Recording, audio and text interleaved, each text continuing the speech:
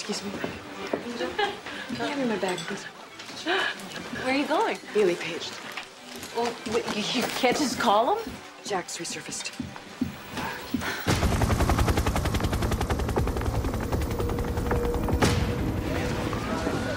The victim was a seasonal part-time who worked nights and mornings. Body wasn't found until the second shift came in. Atlanta PD called us in when they noticed a scarf with roses on it. Figured it could have been Jack's handiwork. Who saw us fucked her last? 2 other employees who left just before closing. Hey, I thought you were on vacation. I was. Any idea what kind of weapon was used? My guess is straight-edged razor. Clean cuts, fairly shallow, but a lot of... Jack got very close. But that wouldn't be hard in an area this small. Of course, that could be my size talking. They forced his way back there. Someone was trying on clothes. A female customer. Jack's Jill.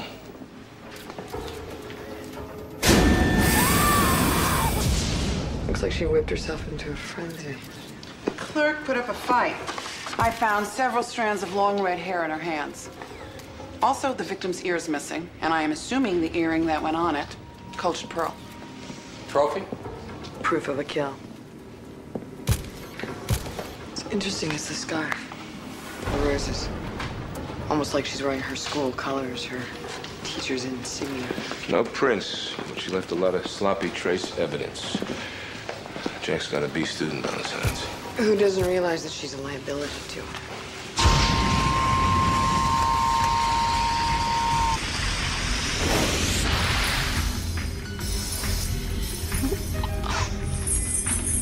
I have something for you.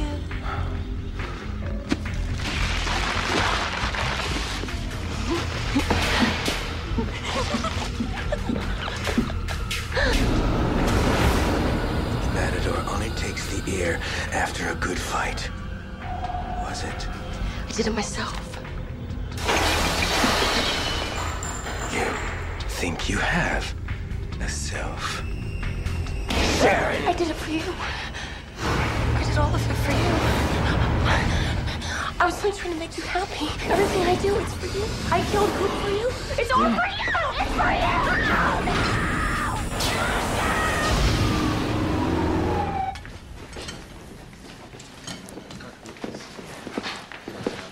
Bailey, got a minute? Of course.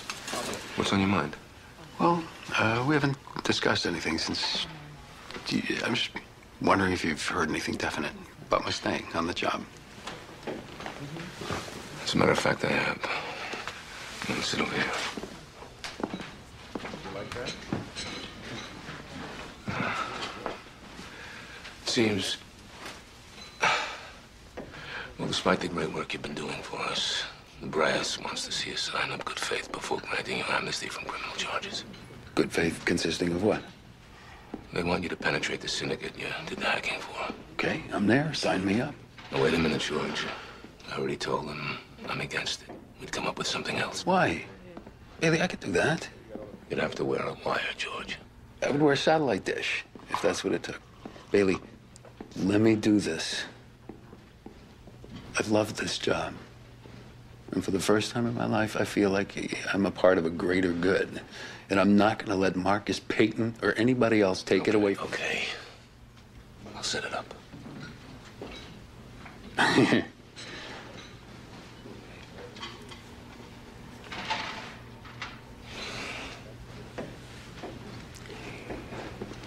You sure you're okay with this? Yes, why? I'm just asking.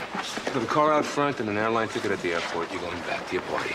Bailey, it's 10 o'clock. By the time I get there... 11:50, I already checked. Plenty of time for a martini and a few laughs. Sounds good to me. This is exactly why you should go. Come on, cheer up, be with Do you. as the boss says. All right, all right. And as we turn the midnight hour, snuggle up with your favorite Christmas cheer.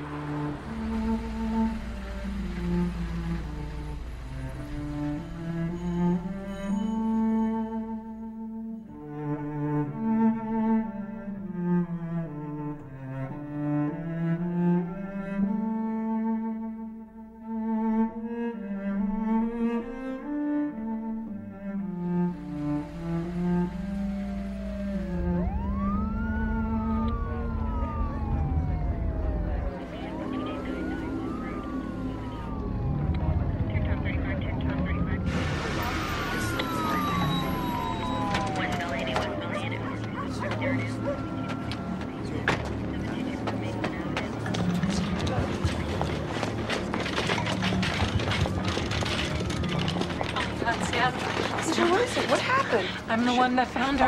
Okay, found who? Colleen. She's dead. Someone killed her.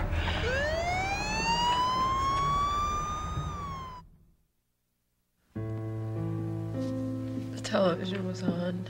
I figured she was alone. And she didn't answer the door. I just let myself in. And it was dark. I don't think I can ever get that image out of my mind. The way her head looked. God, Sam, how do you see what you see? Do you think this could have been Jack? No. No, if it was Jack, you would have let me know that it was him. I can't even imagine what Drew feels. I mean, they were fighting all night. I wouldn't want that to be my last memory of her. Come on, let's go to the others, okay?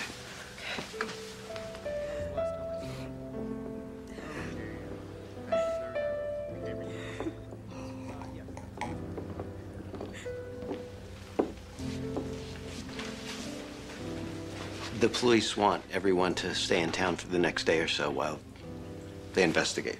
Could have been anyone. Some insane person or some transient. Sam, maybe you could talk to them. No, I don't think I need to do that. But you have to help. It's what you do, don't you? I mean, don't you want to find out what happened to Colleen? While the husband takes the manager in the back to open the safe, the clerk holds a gun on the wife.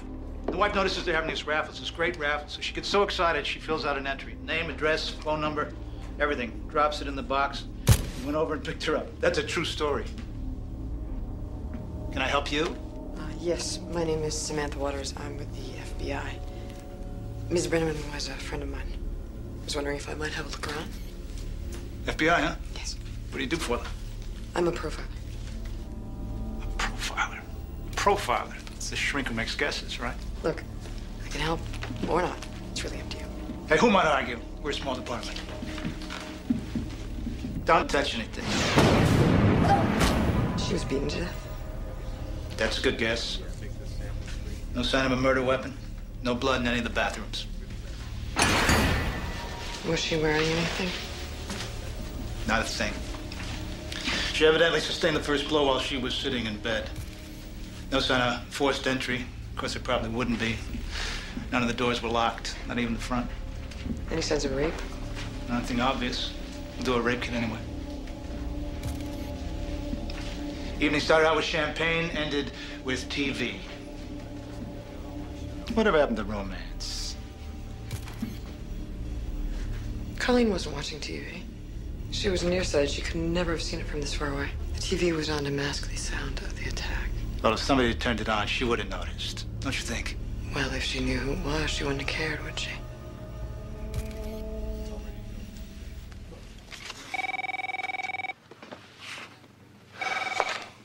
Malone.